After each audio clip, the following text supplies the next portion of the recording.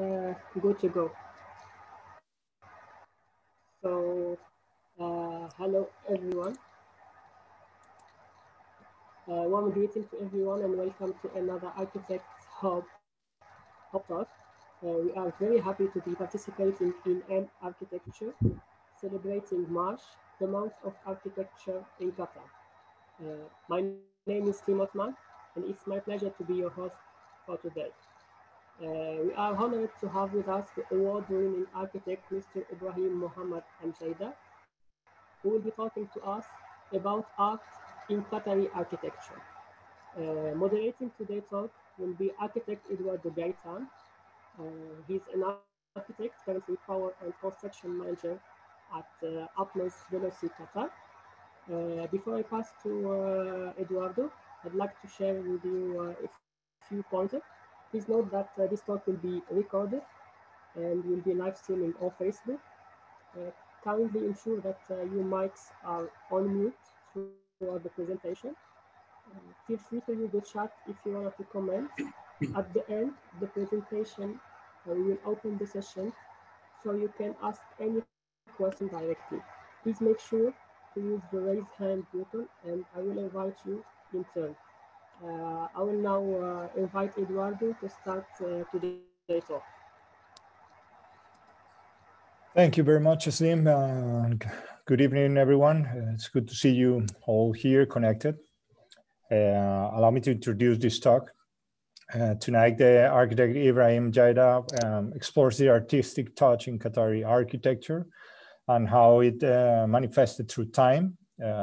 This talk starts by discussing Qatar before oil discovery, exhibiting vernacular architecture and its elements, moving to the oil discovery and its impact, and ends at contemporary architecture to showcase invited projects, including Imam Muhammad ibn Abd al-Wahhab Mosque and also the FIFA 2022 World Cup stadia.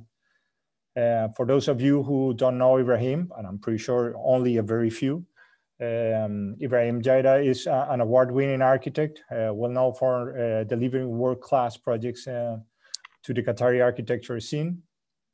Graduated from the University of Oklahoma in 1988. He has acquired AEB, Arab Engineering Bureau, in 1991. And under his leadership, the firm grew from 6 to over 600 highly qualified employees and expanded its presence with branch offices across Middle East and Southeast Asia. Ibrahim has overseen along his professional career the completion of over 1,500 projects, making his studio one of the most influential firms in the region. He authored the History of Qatari Architecture book in 2010, and the 99 Domes book in 2015, and recently the Qatari Style book. He's frequently invited to speak about the Qatari architecture by well-known institutions across the world. Due to his passion for education, he also became an advisory board member in Virginia Commonwealth University Schools of Art in Qatar and Department of Architecture in Urban Planning at Qatar University. In addition, Ibrahim is a dedicated advocate for sustainability, and it's a co-founder of the Qatar Green Building Council. I'm quite sure tonight we will gain a deep understanding of the local culture and the lost treasure of Qatari heritage, and also about reflecting architecture as a piece of art.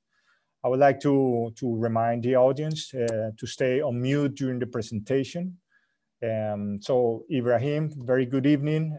It is good to have you here, and the microphone and the presentation are all yours. Thank you so much for the introduction. Good evening, everybody. Assalamu alaikum. Sorry, something is wrong with my camera.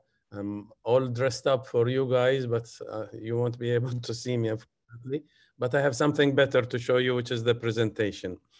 Now, I'd like to tie up the art with the architecture, because I have prepared this a few weeks ago for VCU, but I have developed it for this talk, where I'm tying up the art and the architecture and seeing how the architecture is developing to become also an art in its own right. What I usually like to start is this tremendous growth that happened from the 30s, 37 at that time. Life was really tough. The artificial pills started coming, and all this big industry of pearl diving started disappearing. Qatar at one stage had more than 300 dhows during the pearl diving season, and all of a sudden everybody had no jobs, and there was talk of oil in Saudi Arabia and Bahrain, and of course in Iran. It was discovered earlier, but that was too far away for work. So some people started migrating in the 40s for work, but then you could see from later in the 40s, 50s, and then there was within the 50s, the city literally has evolved. And that's the pearl diving that we discussed. It was really thriving industry, naturally. Unfortunately, like now, we are fortunate to have the largest gas reserve, one of the largest gas reserves in the world.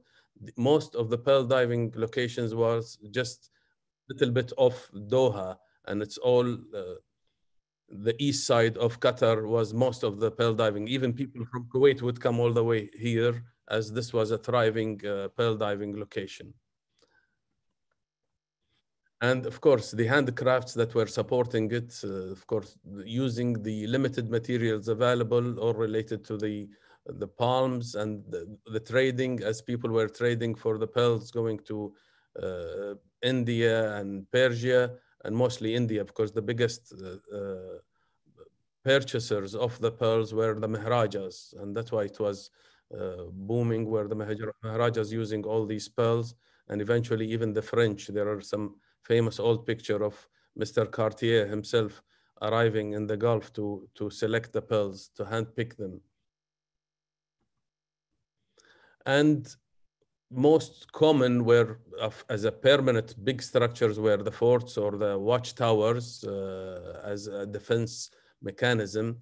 But you could see the features on the top of these watchtowers. Some say it because people would sit with their guns when they're shooting to be protected between these features. But I will relate that as architecture started developing, it became a sort of an architectural feature, how to depict the old architecture. Now this stones, the way they are laid, when I graduated, I started building, I wanted to try building a stone building, and to put a piece of stone on the other, they would never stand. And it is said that Abdullah al-Mail, one of the greatest masons that built the museum and built the Al-Mana house, the mansions, it is said that when Abdullah al-Mail lays down a stone, it would fit perfectly well on it. Now trying to build, it was extremely difficult, but this picture shows you how these pieces of stone would really fit nicely on top of each other. And since our environment was really, there wasn't much planting, and that's where I think all the carvings started appearing, as the late Hassan Fathi, in his famous statement, he said, our courtyards were very simple. It's the stars in the sky were like our garden. And this is where the carvings, with all their different names and motifs, started coming as a decorative features. And we saw that in the wood. Of course, the old doors, the very decorative doors, were very much influenced by Zanzibar, as the trading was happening back and forth in Africa, and Zanzibar was very dominant, being part of Oman, of course. That's why the influence came through Oman into the most carved doors. And of course, the doors were a symbol of welcoming and a status. The larger your door was a big status.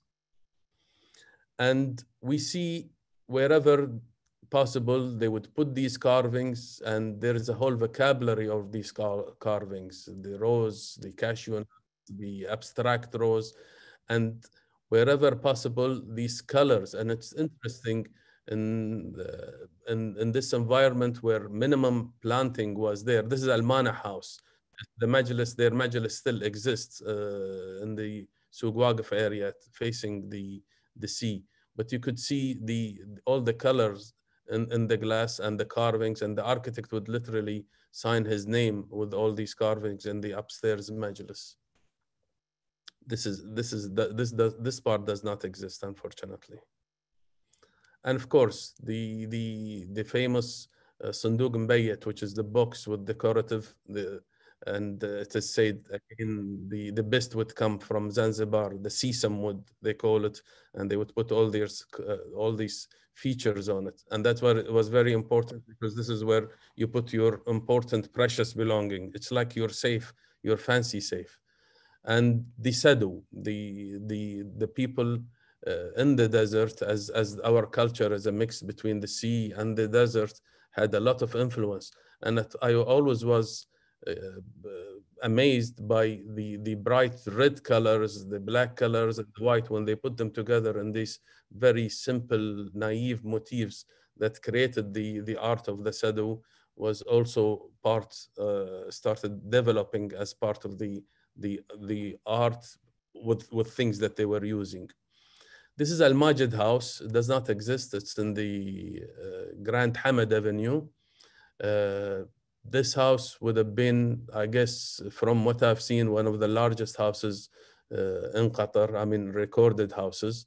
There are drawings for this house, but talking about beauty feature and architectural feature, these recesses that you see in the elevations were not decorative, even though now we depict to create them with the cement or the block work. But simply as you go up with the big stones that I've showed you, you need to reduce the weight, and they would bring the fasht, from the sea, the stones from the sea, very flat ones, and they would use them in these recesses to create a less weight on the wall, and it becomes decorative, and they start adding it into the arches and making this is how the vocabulary of the architecture starts evolving into a beautiful feature.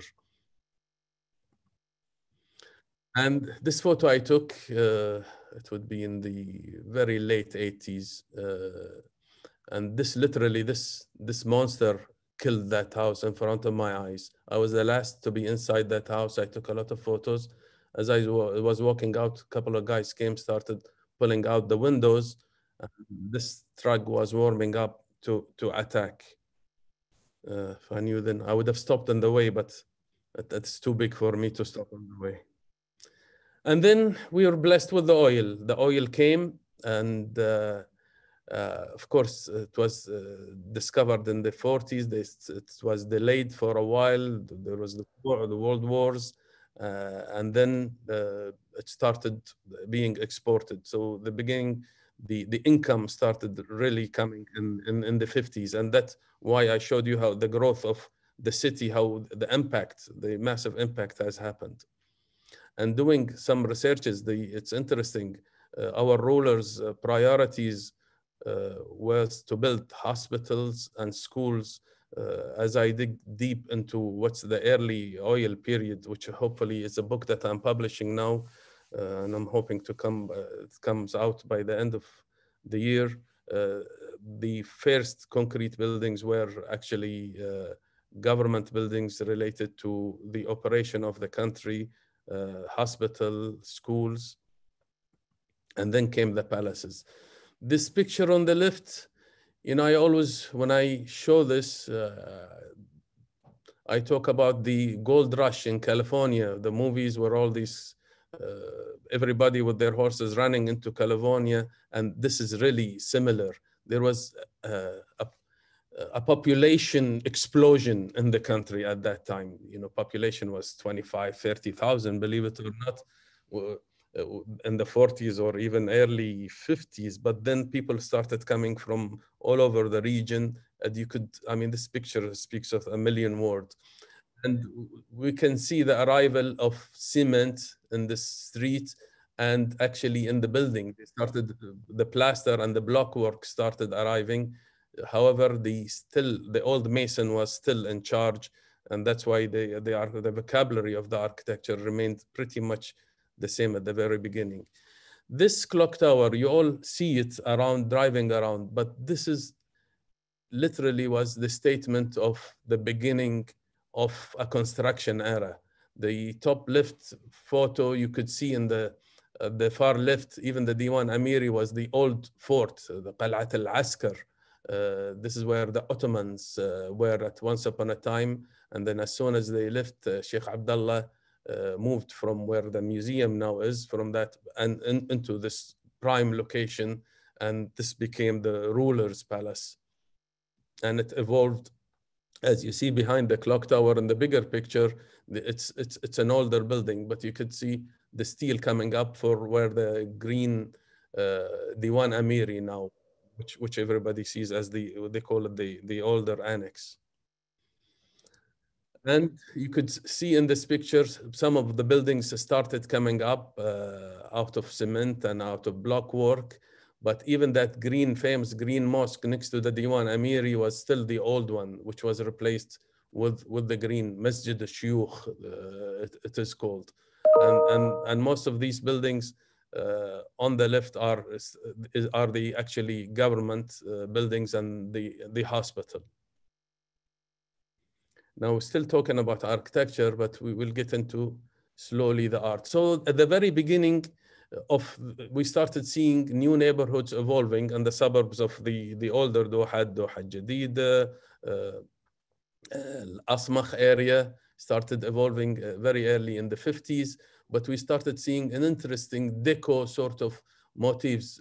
These features where you usually see them between the corners of the columns, they're being done in a very abstract way. And for some reason, they would do this frame-like on top of the entrance, and they will do a painting of a tree, of a wadi.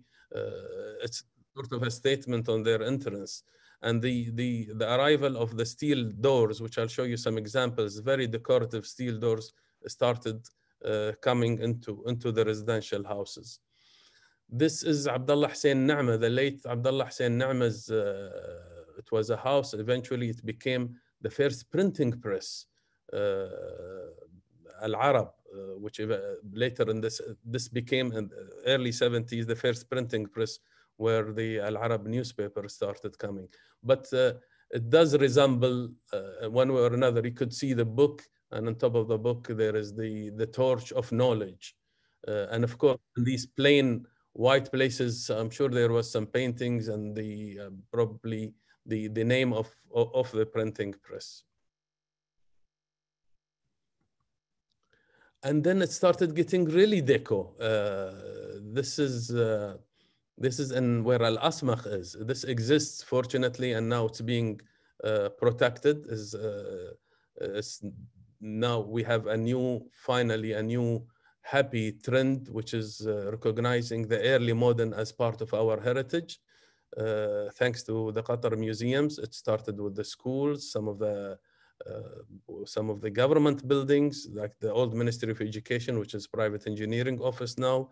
So, and slowly this started spreading into houses of the early modern, but this is quite rare. There was a lot more of this style, which I called the Arabian deco or the Qatari deco. And I have redrawn a lot of buildings that has been demolished, which I'll share with you. But I call it Arabian or Qatari because on top of the entrance in the bottom right one, you see palm trees and a wadi. So things that really relate.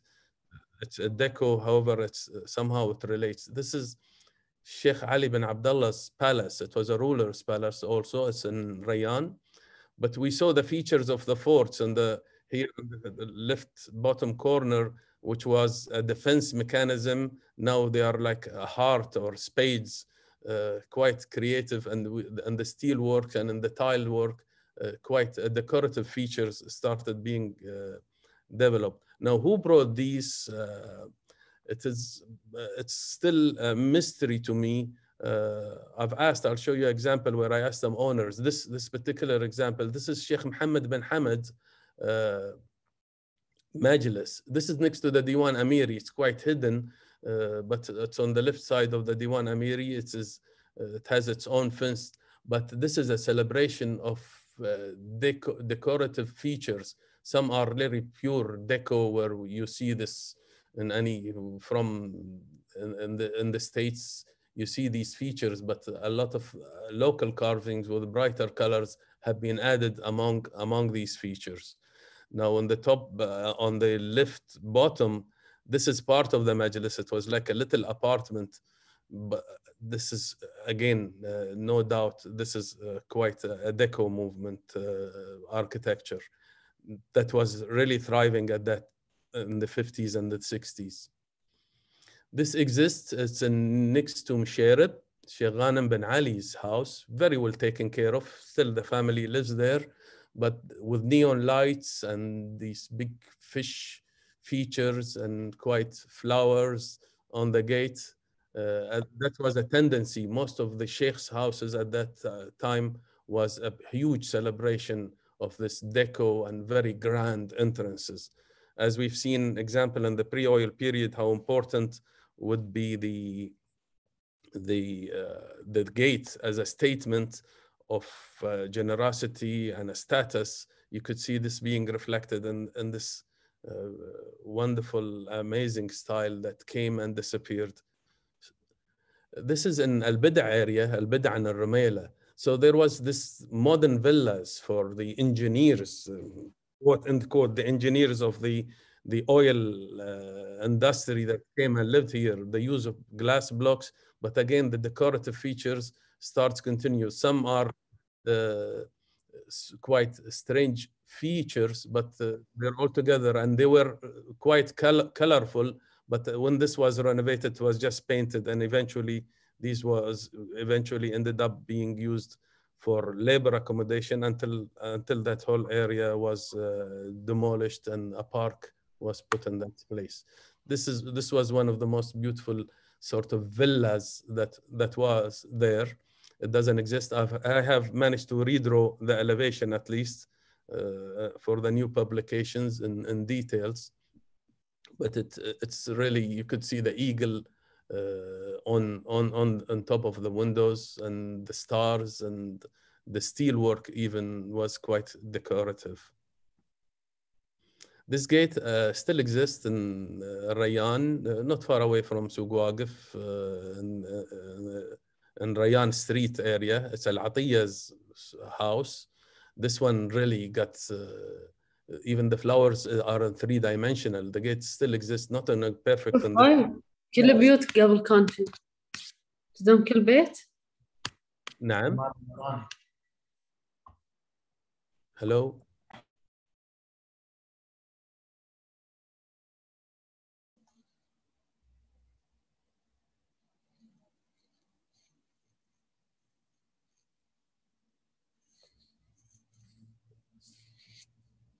Ibrahim, your microphone is muted. Sorry for the interruption, somebody. A reminder, please keep your microphones unmuted during the presentation. Thank you very much. You hear me now? Yes, we can.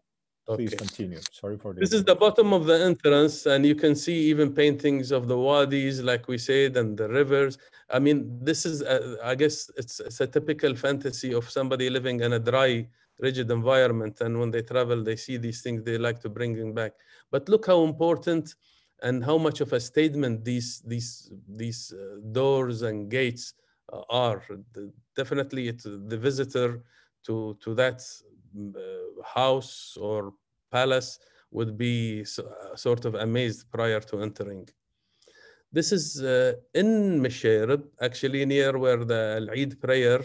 This is Salim Al-Jaber house, very decorative. We played in this house as children because I lived quite close to this.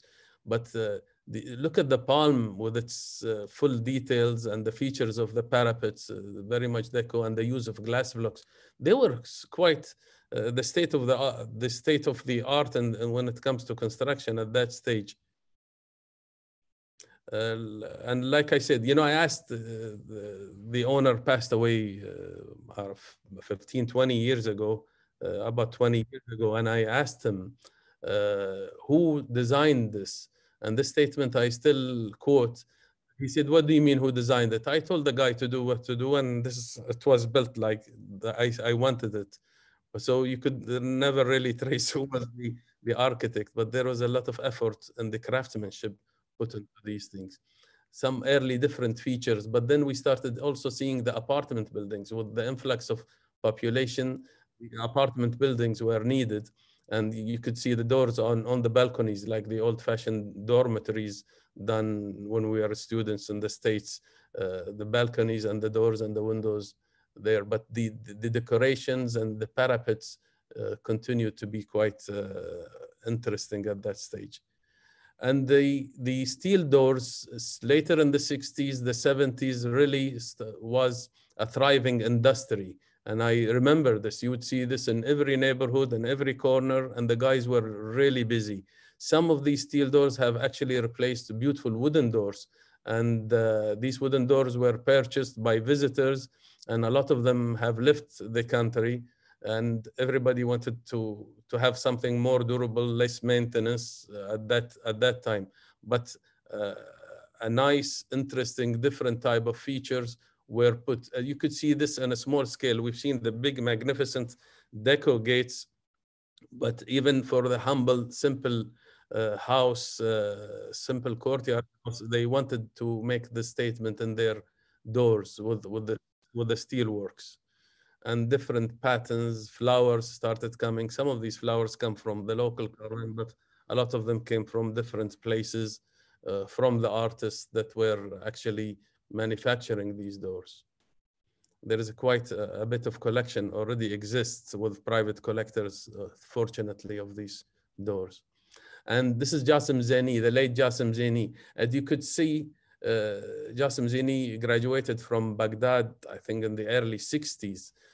So these paintings were done in the 70s, but you could see how much they are appreciating the old traditional folklore at that stage because of the fast growth, and they wanted to sort of document the old traditions and the stories that they heard when they were children.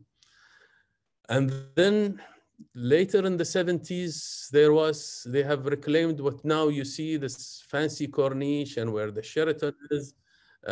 As teenagers, we used to go and cruise there because they just backfilled this area. We couldn't imagine what's going to go there. But we saw this amazing steel pyramid was being erected. And there was a talk about a Korean company and their Korean people coming to build this pyramid, which eventually became the Sheraton. And all that area was man-made and backfilled, reclaimed. And of course, there was a whole bunch of sort of beautiful, important government buildings to develop in the West Bay. And the West Bay was divided for plots. William Pereira designed it as stepping from the corniche, and it goes up to higher. Eventually, the planning has changed because this area stayed empty for quite a while. But the government buildings were like the statement buildings. There was a boom for beautiful buildings, the Doha Club, the post office, the Ministry of Culture, and of course the Diwan Amiri and the Sheraton. And the firehouse, of course. This was, and I always appreciate the sensitivity to how to screen the hot sun, as it was sort of a fashion at that era in the architecture in different places of the world.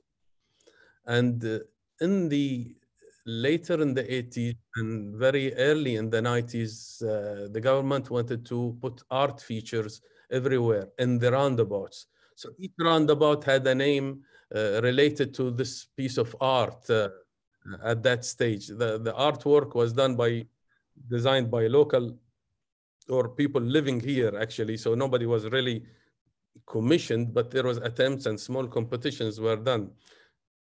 So this will be called the parachute or the arch building. Interestingly, the arch building is eventually, now we saw it as evolving at the big, beautiful two arches heading towards Lusail. And a lot of, some of it were directly representative of the local accessories that we were using. This was called al-mrasha. This is where you put the rose water in, and you very commonly used. And then the sails, and of course the famous oyster. Fortunately, fortunately, this was protected now and shifted to Souk al-Wakra. And then the famous oryx, this is removed, but the oryx is on top, have been moved to the oryx farm.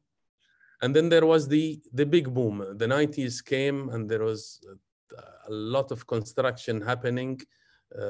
Buildings were literally popping up in the West Bay as towers. The government did something interesting at that stage. They said, we'll not build any more government buildings. He who builds a tower, we will rent. And so there was tremendous growth on these buildings.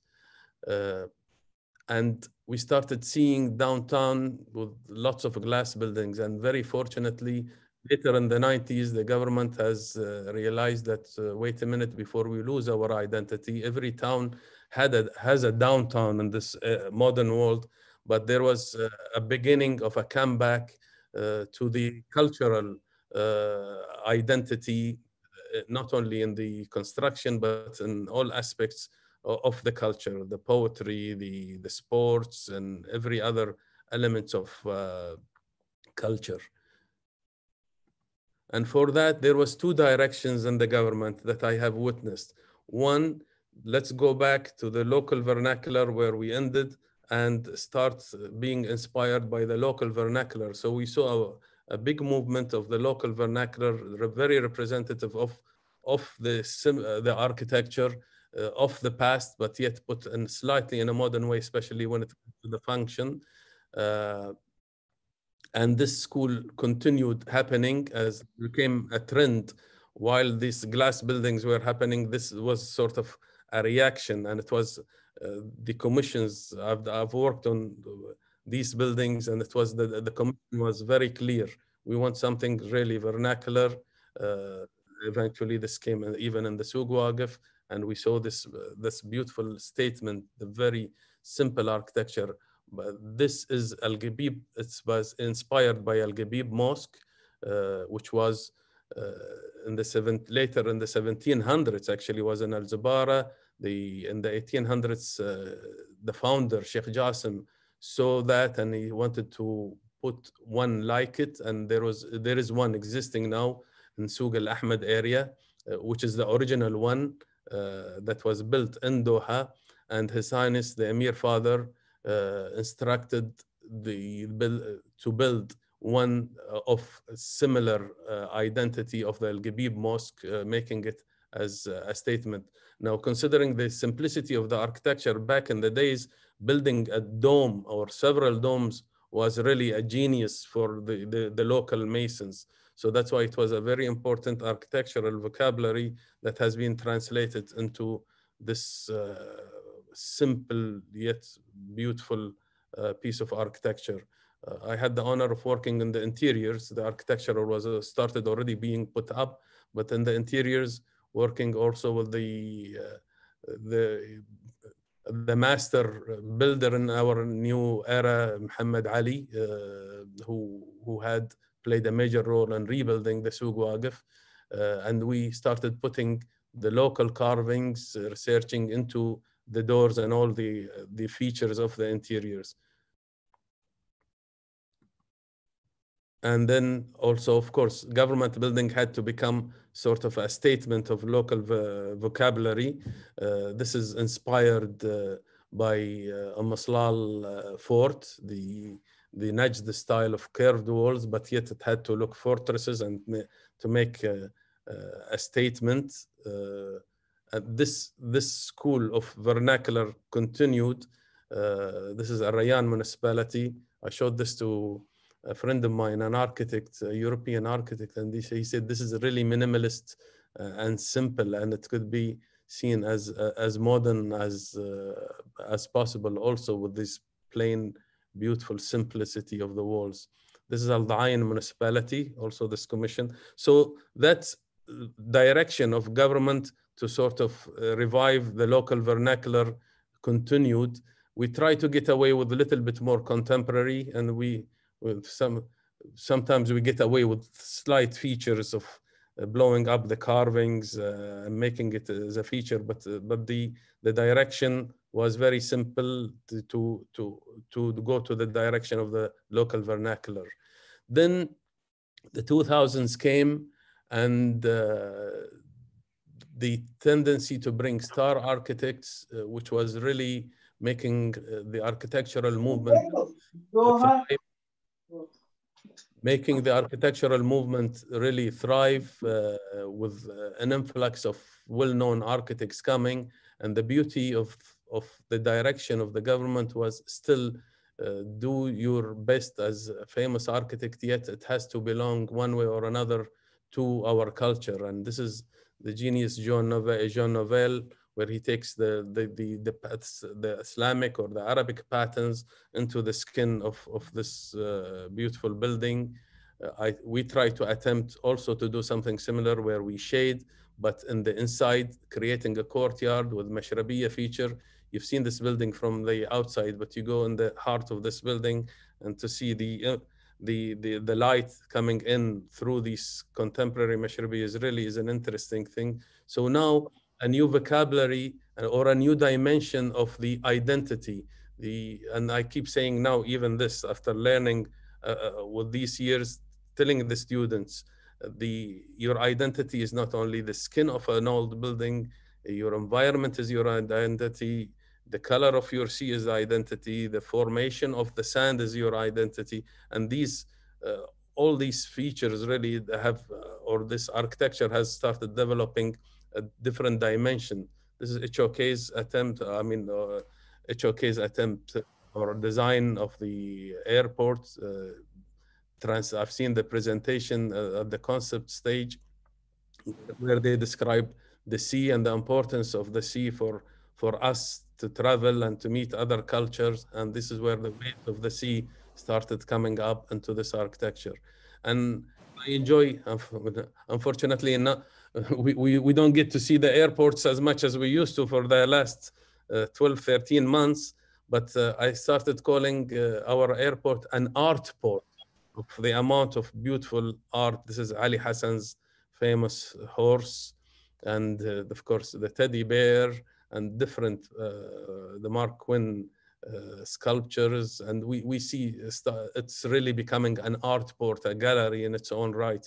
And this reflects also the art movement that's happening throughout the city. You'll be surprised within the next 6 months to 1 year, the amount of public art that you're going to be seeing around, as Qatar Museum working hard with local and international artists to put so much art within our city. It will definitely be like our town is becoming a celebration of contemporary international artists and local artists. It will become also a gallery, a big open gallery for the visitors. Azawi's piece of art there, it's I enjoy looking at it. Actually, I missed the airport too. And all of you have seen all these beautiful pieces of art. And then we started seeing some of the architecture becoming an art in its own right. One of my favorite architects and favorite gentlemen that I have worked with in my career is Arata Isazaki, and taking the Sidra into a beautiful contemporary architecture inspired by the Sidra. Again, it still relates Sidra, the Qatar Foundation. The Sidra is our national tree, and you challenge the architects to do something that belongs. This beautiful project. I mean, of course, the Qatar Foundation is an architectural tour in its own right. The Rimkul has the library, and you can see the buildings are really becoming like a piece of art and a statement. And this is Al-Bahrani's art, and now the art is being integrated within the architecture, and even in the Souk Waqif, the old souk, and we would be seeing hopefully a lot more of these happening around us in the city. The Sidra, at certain stage back when I was young, sculptures and so on were not really very much accepted, but we could see this evolving now into a different dimension also. I enjoy driving around that area. And we started also, this is one of the buildings that we celebrated, the acknowledging our early modern architecture as part of our heritage. And it's not only that, but with the Qatar Museum transforming this building into an artist residence, and we see this tendency, the amount and the number of local artists that has evolved in the last only 10 years is incredible, with the work that is of international standards. And of course, Mushairib, I always give it as an example of how to take the local vernacular really into a very modern context. You don't see glass buildings here. There's a big respect to the orientation, to the amount of sun that you get inside the courtyards. Even the type of plantation that is planted within this area is very much in respect of the local vernacular, but taking us into a different dimension, which really started calling the birth of a new contemporary Qatari style has evolved.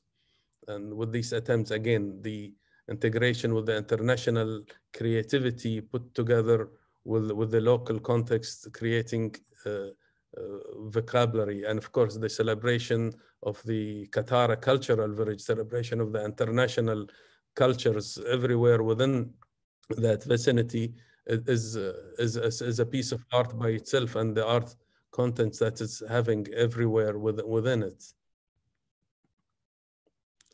And then we come again, this is when I give this as an example, even when it comes to local identity put in a different dimension, but it becomes also an artistic piece. This is a real genius solution and a concept that it's not easy to match really around the world, and just walking around there gives you this a different feeling. And what I love about this, how the old museum, the old palace became as part of the display of the art display or the architectural display within this magnificent building.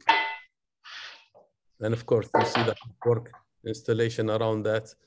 That's my dear friend Ahmed al-Bahrani's monument that he is always proud of.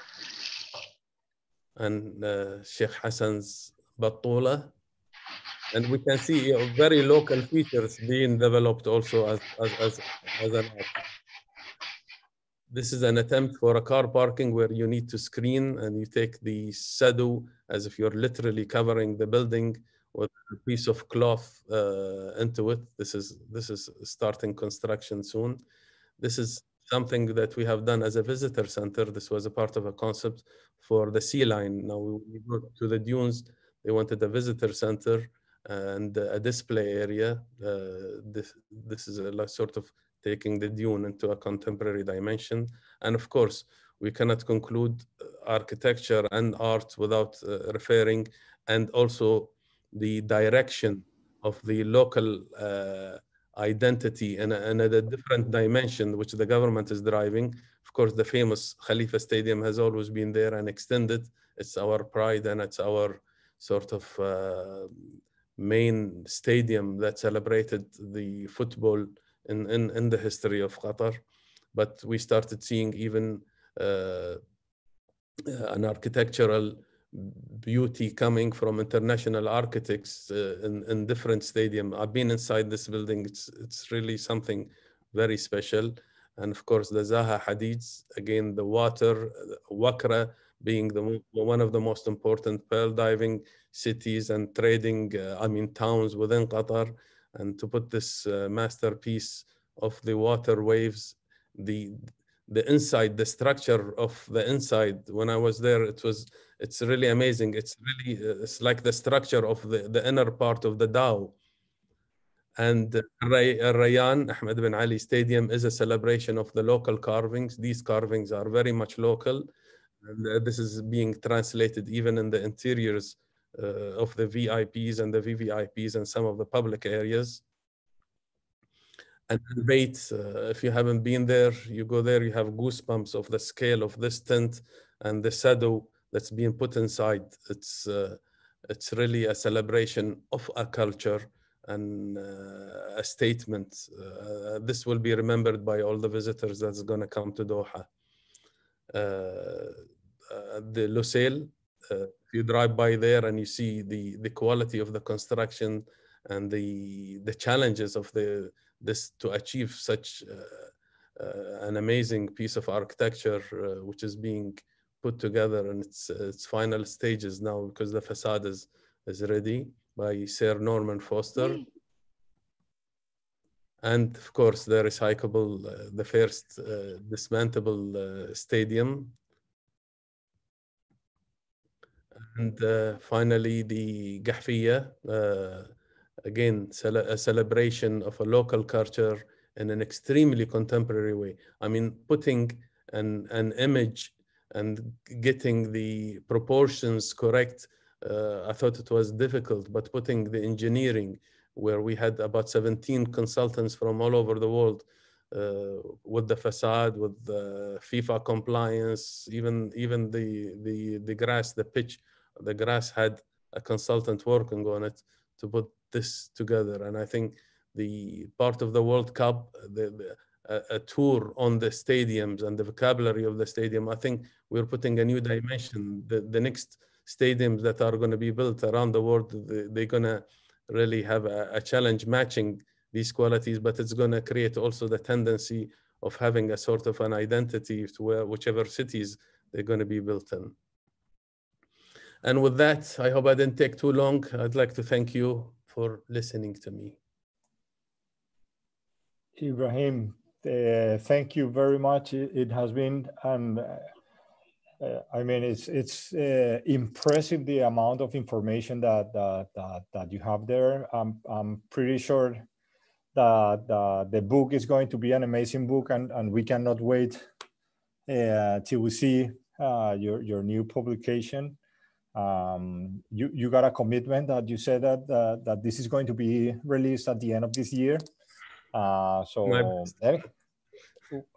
we will be waiting for it. So very interesting. Thank you very much. We are going to start right now with a question and answer session. Before we start with it, I'd like to remind everyone that wants to participate on it, please raise your hand.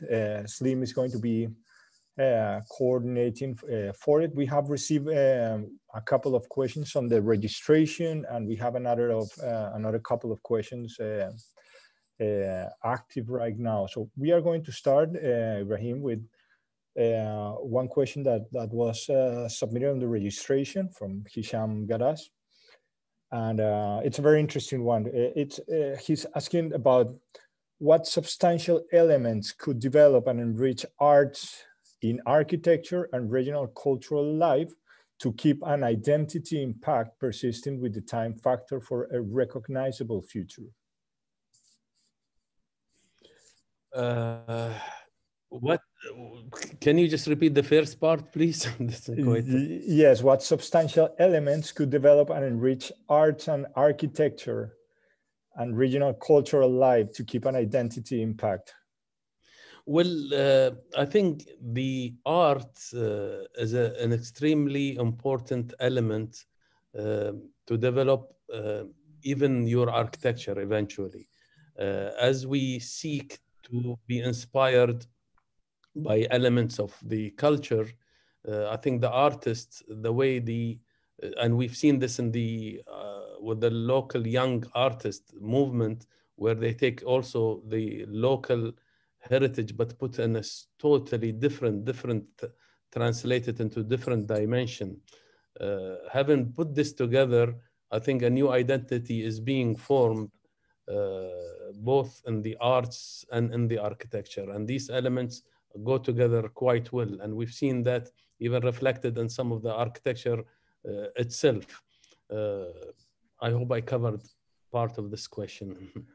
Yes, especially because you have mentioned across your lecture as well how important was this local identity construction, even that we are, let's say, on a very rapid growth process here in Qatar. I mean, the evolution that Qatar has had through the time, as you have explained and through the presentation, has been a very fast one, right? It's very hard to assimilate the speed of all the process that Qatar has been suffering with the oil stage, and apart from that, well, with all the evolution that we have seen through the last year, plus the evolution that will come, of course, not only with the World Cup, but with all the events that we are going to have in the future. Okay, there is another question. Sevida Duran is asking about, is there any traces of Ottoman architecture in Qatar? No traces. I mean, the Ottomans have stayed in the Qal'at al-Askar, which is where the Diwan Amiri is. There's an older part of it. Of course, the scale has grown tremendously on that Diwan Amiri, but there was a building where the Ottoman soldiers were at, but unfortunately there was no buildings that was built by them. They used the local builders to build that for them. Okay, there's one open question that is, do we know what has happened with the artwork, with the public artwork that were in the roundabouts in Qatar before we transformed the city with the new highway system? I guess that this reflects to all these sculptures that you have shown on the presentation, the jars with the rose water, and all these old pieces of art that were, let's say, part of the city, and are not there anymore. They exist only on my laptop now. Except that shell one, which has been before it's too late, because now there is a lot of appreciation onto these beautiful pieces that meant a lot for us once upon a time. They were landmarks. You would say, there wasn't even most of the streets didn't even have names. So you would say you take the shell roundabout, you take the second right or the left right, you describe it. They were landmarks. You know where you are. That shell sculpture is sitting in the Suqwaq of Wakra. But other than that, unfortunately, they only exist in our memories. And I hope soon in your new book as well. I hope so. Very good. Thank you very much. If there is if there are some more questions, please feel free to write it or type it on the chat or to raise your hand. I will ask another one for you, Ibrahim, that is, apart from this rapid evolution that we have seen here, how do you think, I mean, your generation has been evolving with different speed from today's generation. Today's generation has been able to see Jan Nouvel's new museum and a lot of artistic, architectural, contemporary, amazing things. How do you think next generation is going to respond on Qatar's identity preservation, or how will be this process in the future for Qatar, considering what we are living today? I think they're going to go, I mean, they will enjoy imagination, as my generation's reference was what we've seen as children, which is the Souq Waqif and all this area. And as the transition happened later in the 60s and so on, the growth was very simple, but you know, there came slowly this deco that we have seen, so we had limited really references, and our even definition of culture was limited to the architecture of the past. And you've seen this even happen early in my own career, which is relatively recent. But for this young creative designers, architects and designers and artists, the references they're going to have with all this star architects working here, but we're not working doing things that they would do other places. They are inspired by the local culture and put together. So I think the architectural and the art movement that we're going to see in the next decade is going to really take the identity into a totally different dimension. And it's a really exciting period for these young creative people. And now you would see in Msherab with the design district and all these different districts, I think we're going through a renaissance for the art movement, I think. Very good. Ibrahim, thank you very much for your presentation, and thank you everyone for attending. It has been an amazing evening, and we had a very good time and a very good journey to all this amazing information. So our pleasure to be able to listen to you today and to see your presentation. And let's please stay in touch. We are in architecture, and we would like to hear from you if you have additional questions or comments that you want to do even after this talk. There will be channel provided to communicate. And so thank you very much once again, Ibrahim. Very good to have you tonight. And we hope to see you very soon next time with the video. Yes. Or even in presence, face to face. It will be if the situation gets better.